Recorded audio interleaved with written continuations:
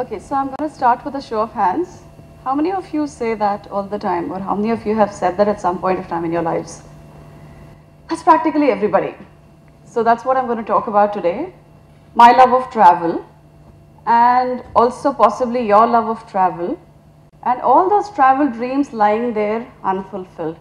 Because this I love to travel always comes with a ... I love to travel, but... So I'm a travel writer, I'm a travel blogger, and of course I'm a traveler by definition. I'm out of my house for anywhere between 7 to 10 days in a month. I have a travel blog called Itchy Feet that kind of sums up the condition that I suffer from if I stay on at home for too long. So I have been to 20 states in India and about 25 countries abroad, and a lot of it has been a journey of learning for me. I want to share with you a few tips and little things that I've picked up along the way, just to show you how you can actually travel. You know, why you don't need to qualify that statement saying, I love to travel, but. A lot of it might be very simple, very intuitive, but I hope that my experience will help you pick up a few things. So in the course of this talk, I've used photographs from my own travels. The idea is to motivate you, hopefully, so that by the time I finish, you have the motivation to get up and go somewhere. Obviously not go right away because there are a lot of speeches to come, but I want you all perhaps this weekend or the next weekend to be up and about. So what does travel mean to you? I know travel has different meanings for different people. What does travel mean to you? Just a few quick words. Anything? What does travel mean? Adventure, great. Meeting new people. Meeting new people, absolutely. Unwind yourself. Freedom, unwind yourself, excellent. Discovering. Sorry? Discovering, absolutely. Nature. Journeys. Unknowns, absolutely. Food. Okay, so all of this I've actually talked about. So for some people, possibly like Urvashi, travel is being out on the open road. It's what I have called the song of the open road. It's just that sense of freedom, you know, feeling the wind on your cheeks, leaving the traffic, the noise, the pollution behind, and just being on your own. For some people like me, for instance, it's about new people, meeting new culture, you know, getting insights into new cultures, meeting new people, seeing the way they live. For some people, travel is a checklist. Oh, I am going to Turkey. I have to see this, and this. Tick, tick, tick. That's what travel means. For some people, it means food. Some people, it's all about art and culture. About adventure, for instance. It might not just be adventure in terms of finding new things, but actual adventure activities. You know, people who go out constantly on treks and mountaineering and bungee jumping and skydiving and so on. I have friends who travel exclusively for wildlife. They spend entire winters in Ladakh just waiting for the snow leopard to emerge. They go to Sri Lanka, but they don't go to the beaches, they don't go to the Buddhist circuit. They head straight to Yala, to the national park, to see the local wildlife there. Then for some people, it's about the natural wonders and splendors of the earth. And finally, increasingly, worryingly, there's this bunch of people for whom travel is all about photography. I say worryingly because I'm a photographer myself, but I say worryingly because a lot of people have now stopped seeing the world through their eyes. They're seeing the world through their lenses. And I think we're missing out a lot by doing that. But my basic point is that travel means different things to different people. It's not just about getting up from here and going somewhere. So, can you tell me your travel wish list? Do you have one destination that you want to see in your life? I know somebody here wants to go shopping in Paris. Paris? What did you say? Anybody? Do you have one dream destination? Wall Street. Valley of Flowers. Wall Street. Wall Street. Are you a finance student? Yeah, okay. Anything else? Bora Bora Islands. Prague, great. Run of Kutch. Hollywood. Hagia Sophia. In fact, there was a photo if you saw that. The Road of Bones. Okay, I'm going to talk to you about that later and find out about it. That's probably somewhere I'd like to go as well. Amazon. Excellent. So what stops you from traveling? Bring on your excuses. I know your excuses, I've listed them down, but I just want to hear it from you. Money, the big daddy of all excuses, money. Time, that's another big daddy, by the way. Lots of excuses. Can you read that out? Take a moment to read that out because I'm going to tell you why I think travel is exactly like that.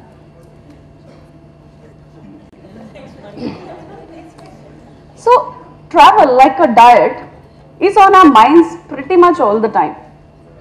If not all the time, all of us think about it, especially after that gulab jamun at lunch. I'm sure a lot of you are now thinking about it. So it's something that we think about all the time. And again, like a diet, today is never a good day to start. There's always, next Monday, after I finish this cake, I have my cousin's wedding coming up where I'm going to anyway binge. Maybe I will start it in summer. It's too cold to exercise now. So there's never a good time. There's always a next Monday as far as travel is concerned. But believe me, the going can be tough. Again, like a diet, the starting can be tough, the going can be tough, but the end results are so worth it. First excuse, I can't travel alone. How will I go alone? I don't have friends who have the same interests. Nobody wants to come with me. How will I go alone? So I recently read a newspaper report which said that 1/3 of Australians, all Australians, plan to travel solo in 2015. And 1/3 of Britons already do. So solo traveling is emerging in a really big way, and I encourage you to embrace that. Because solo travel means that you're on your own. You can be as social or as asocial as you want to be. You want to sit in a cafe, have coffee and read a book all day, entirely up to you. If you want to spend your entire travel browsing around museums, it's entirely up to you. When you're traveling with somebody, you're constantly fighting for that middle ground. Something that suits both your interests, both your moods and so on. That's one great thing about solo travel. You really don't have to think about what the other person wants to do. The other thing I think is that solo travel does for you, it's just very liberating. Like again, I'm quoting Urvashi, that whole thing about finding yourself in the middle of nowhere. It happens in the weirdest of places, that you're just sitting and there's this moment of epiphany. Okay? Or it could just be that when you travel alone, you meet a lot more people. Unlike when you're traveling with somebody, because your focus is all on that person or that group of people that you're traveling with.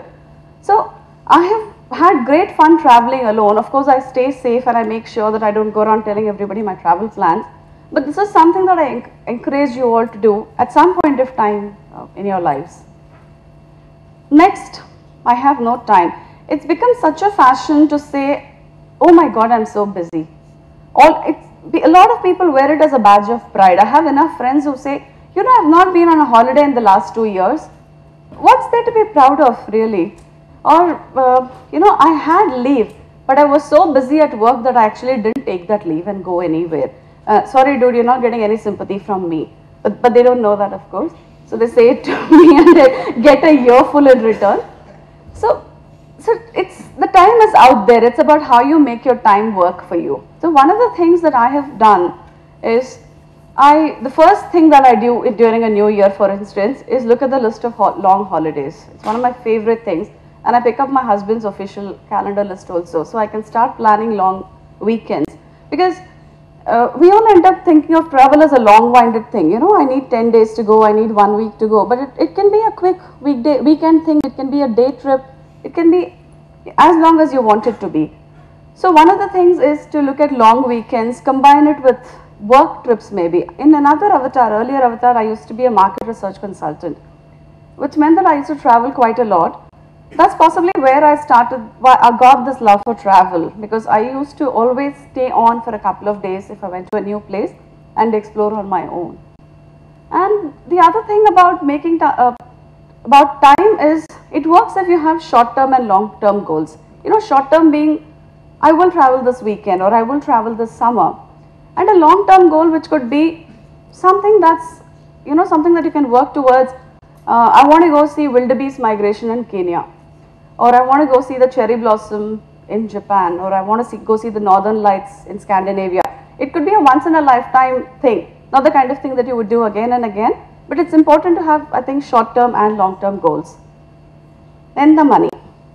I don't have money. So much to see, so little money. is everybody's reality. Okay? And like I said about time, there's no reason why you can't make money also work for you. When I was a student in the UK a very long time ago, I spent half my time thinking about how broke I was. That I couldn't travel to Europe. I was so blinded by the fact that I couldn't travel to Europe that I didn't realize that I was living in one of the most beautiful countries on earth. So I discovered the superb bus system, and come Friday or Saturday, I used to get onto a bus and go somewhere. And the other thing that I did to save money was stay in hostels or bed and breakfast places. It's a habit that stayed with me till now. Maybe not the hostels, I've outgrown that. But bed and breakfast places, smaller guest houses as compared to fancy hotels. Because it's not just about saving money. When you stay at these places, you also get to interact a lot with other travelers. And you get a lot of inside secrets from your host, because there are places that only locals will know of, to eat, to shop, and things to do that you will never know as an outsider. So this is a way to make money work for you. Look for deals, look for low cost carrier deals, take buses instead of flights, stay at bed and breakfast, or couch surfing. How many of you have heard of couch surfing? Would you try that ever? It's a fantastically safe and zero cost option for stay. So money is all about making money work for you. Then there are cheap destinations, definitely cheaper destinations like Thailand or Nepal or Sri Lanka, where you can start with. So one of the things that I did was when we went to Egypt, it was just at the end of the first revolution. Of course, no one knew then that there was another revolution to come. So we got extremely cheap flights and we decided to go, and our friends thought we were pretty mad to go at a time like that. Actually, it was a mad thing to do, but as it turned out, it worked very well for us because the entire country was empty and they were welcoming tourists with open arms. A country where otherwise people harass tourists and there's so many touts and you hear so many horror stories. We had people who went out of the way to welcome us because that was a time when the country needed tourists, and we ended up having a really cheap, fantastic tour. Inertia. Now going back to my diet thing about inertia. Again, we all like to plan travel, we all like to dream about going, going someday, going. For instance, my husband keeps talking about going on that trek. He's still going. It's been about 6 months now. So there's just no way to get out of inertia except to get up and go. So the way I work around it is I stay extremely focused on where I want to go. I read so much about it and I make sure that I'm inundated with material about it, that it's on my mind all the time and I don't stop till I go there. I'm not saying it's some kind of magical thing, believe and you will go, or dream and you will go. I'm just saying that inertia is something very, very real for all of us. It's something that we fight because the process of travel itself is so difficult to organize and manage, and you'd rather be in the comfort of home. So the one thing to do is to stay motivated. Read books, travel blogs, travel magazines, movies. How many of you have seen PK? Did anybody notice the place where the first few scenes were shot? Not Venice. Belgium, yes. So it was a place called Bruges. So, that's the kind of thing that is motivating. When you look at a new place on screen and you say, oh my God, that place looks so beautiful, I want to go there someday. And I've done that. It works really, really effectively. And the other thing that I think will work in case of travel inertia is focus on that aspect of travel which you find most rewarding. It could be, I will go to Thailand and eat grasshoppers, or I will go to Australia and do skydiving, or it could be, I will go to Vienna and listen to the opera. Because as we saw earlier, different people have different travel interests. So I think what really is motivating to focus on one aspect of travel that you find personally most rewarding, and I think it really works. There's the uncertainty of it all. How do I apply for a visa? What documents do I need? What if they don't speak my language? What if I don't like the food? What if people out there cheat me? There's no way to know.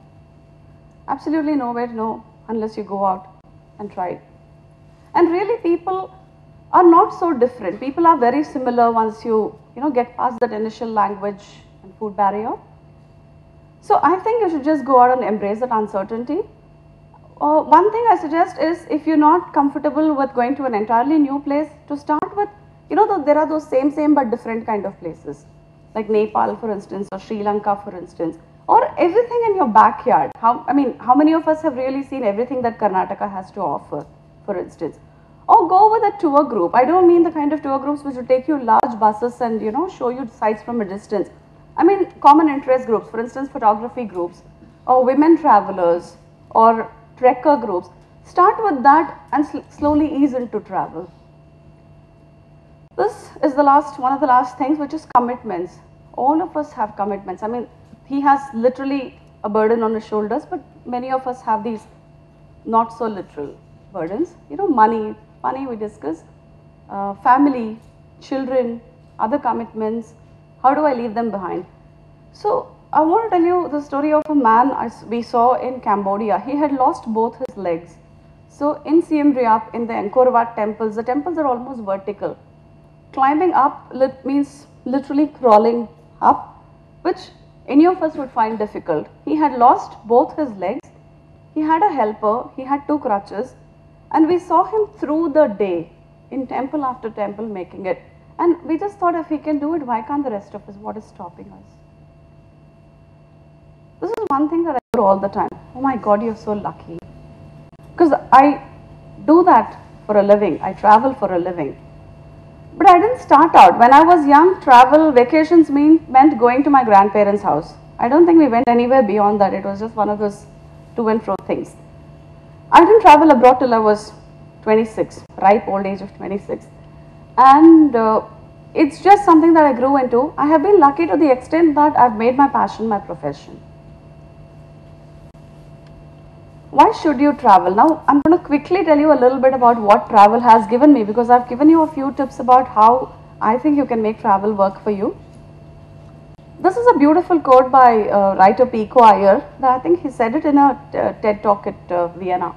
Travel is like love, mostly because it's a heightened state of awareness in which we are mindful, receptive, undimmed by familiarity, and ready to be transformed. I think travel above all is a transformative experience, and that's something that we all need to remember. A scene from Paris. So these are the few reasons why I travel. The scene from Paris. This new bride getting herself click for a portfolio. I found it fascinating.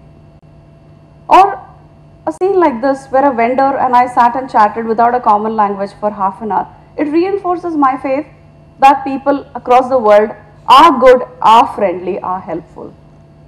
New experiences, stunning sights like this at 18,000 feet at Dongmar Lake in Sikkim, where my feet wanted to go somewhere and my brain was taking me somewhere else, where I wanted to say something and I ended up saying something else. So disorienting. New adventures like in Ladakh, where we were likely to get stuck at this pass. Finally, these are the experiences that I really cherish. Adventure activities which have helped me push my boundaries. It looks like I'm smiling here, but that's only because there was a camera pointed at me. I was petrified. This was a ziplining adventure in the middle of the forest, which was about 13 stations, in the middle of the Midlands in South Africa, in the Drakensberg forest. Or this hot air balloon. Or finally this kayaking adventure which I embarked on without knowing how to swim and almost got swept away in the Shannon.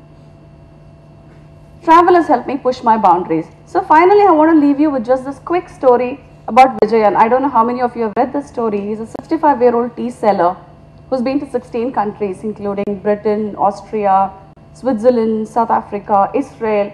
He wants to go next to the US and his travel plan is simple. I work, if I have to I take a loan, I travel, I come back, work, repay the loan and I travel again. He is a tea seller in Cochin, and if he can do it, I don't think any of us have a right to complain that we don't have the time or the money. And I finally want to leave you with this thought. I haven't been everywhere, but it's on my list. I can say it's true for me. Thank you.